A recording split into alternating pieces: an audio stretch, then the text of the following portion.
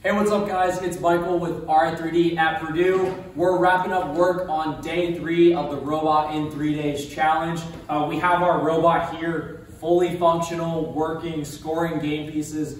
It's going really, really good. We'll have our reveal video up tomorrow and more videos showcasing the robot actually doing cycles and stuff like that. We don't want to spoil all of that right now by showing you that, but I'll just give a quick overview of the progress we've done and kind of what our robot's looking like. So, starting at the front of the bot, we got our intake here. We were having some problems when we tested with the bumpers on today, so we added these extra compliant wheels out here that we cut to be kind of like interaction stars, and that's helping our game pieces be grabbed from the floor much better over the bumpers. And so our intake spins based off the 775 right here, and it feeds into our shooter/arm. So the shooter and arm is connected to the intake at this wrist. This wrist allows the intake to pivot, and then the shooter here accepts the game piece from the intake. So it intakes here, the intake pivots a little bit, and then it goes right into here. When our intake runs, both of our shooter wheels and our feeder wheel run back, so the game piece comes into this holding area, and then our shooter wheels rev up to shoot on the way out.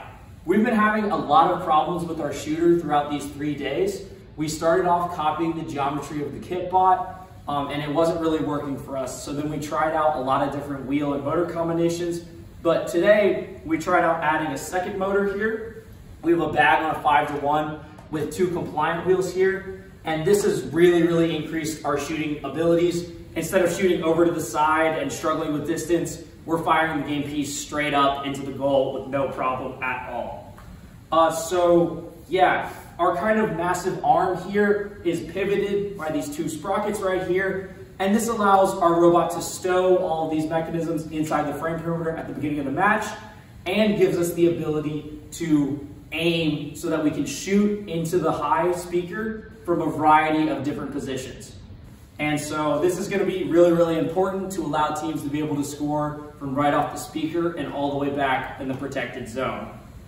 But yeah, just a reminder on how our amp scoring works. When we intake game pieces into our intake, we leave the note inside the intake and score directly out of it to avoid having to deal with trying to shoot into such a small space. We literally just pick up the game piece, place it straight in.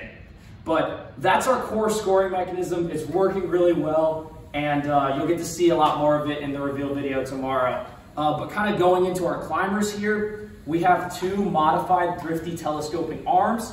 We were having some packaging problems with how to mount the gearbox and winch, but we made these custom plates for tough boxes, which are actually drivetrain motors, and we ran them to a winch right here, which runs all the way down into the middle of the telescoping arm.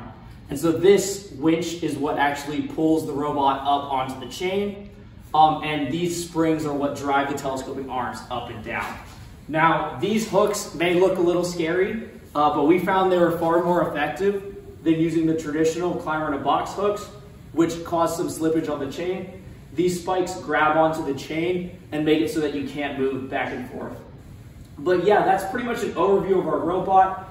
Today we got a lot of mechanical work done, mostly refining mechanisms that we had, and electrical and programming really did a lot of work making the robot come alive and score. So we're really proud of everything we've done. Thank you guys for following the entire build process. Like I said, we'll have our reveal video up tomorrow, as well as some more videos of us running cycles and everything. We're gonna be doing more footage, shooting, and just running cycles and stuff like that through noon as we approach that 72-hour mark and the end of Robot in 3 Days.